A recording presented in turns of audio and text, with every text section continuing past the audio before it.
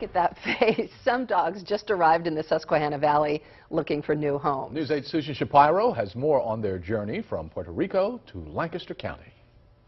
Setting foot on U.S. soil for the first time.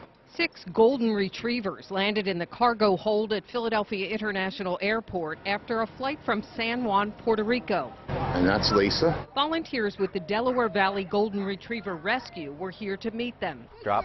You're going to drop it? The rescue has been bringing stray and abandoned Goldens from Puerto Rico since February, after members of the organization made a trip to the island nation. There are an estimated 250,000 strays in Puerto Rico. The reward is as great to us as it is rescuing the puppy mill dogs from. Executive Director Robin Adams finds it rewarding. From seeing what these dogs came from to what they go to, they live a life of a king and a queen. It's just wonderful. This is Lucy, and she came with her friend Reuben, and they were a pair. Dennis Stauffer is the kennel manager at the rescue. And the little guy on the end there is Melvin. And Jazz over here is the youngest of the bunch. He's only 7 months old. So how are they doing? They're doing great. They are very resilient as far as, you know, being able to be in a crate and in a flight to come up here, and until they get here, it's a long day for them. But they come around really, really nice. They get along with each other. It's been great.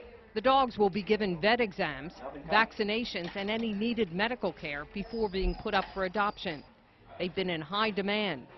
They're so willing to get to know you and trust you, and just the best personalities.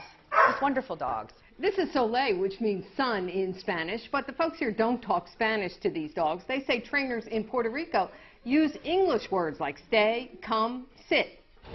Volunteers do often give them an hola at the start of the day. In Reinholds, Lancaster County, Susan Shapiro, News 8.